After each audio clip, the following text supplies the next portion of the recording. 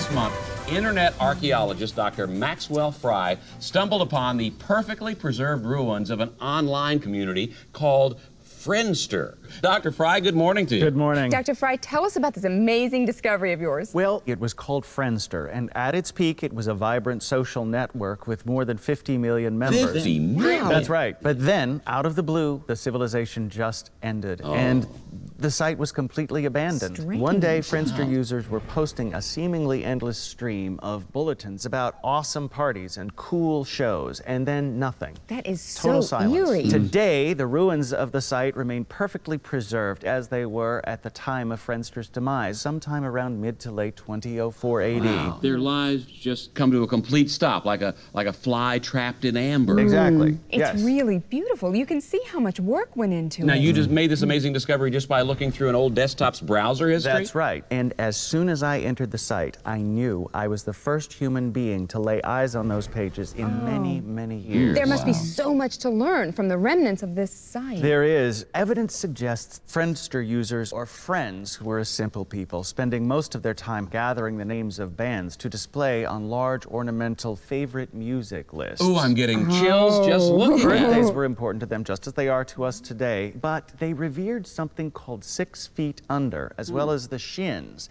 They also prize photos of themselves drinking. Everyone looks so happy. Such a mystery. So what happened to Friendster? Well, no singular explanation is universally accepted. Some of my colleagues believe that a computer virus may have wiped out a large portion of the Friendster users and then the rest fled their accounts out of fear. Oh, no. Others believe that Friendster was only meant to exist temporarily, to fill a void left by another mysterious civilization known as All, or perhaps Aul. Wow. Now, if the public is interested, they can go to visit the ruins of the website at www.friendster.com. All we ask is that they don't alter any content. They Right. leave the site just as they found it. Of course. Well, thank you, Dr. Fry, for being our guest. Well, thank you. Dr. My Fry. pleasure. Coming up, a new study has linked heart disease to eating like a big, fat, disgusting pig that no one could love.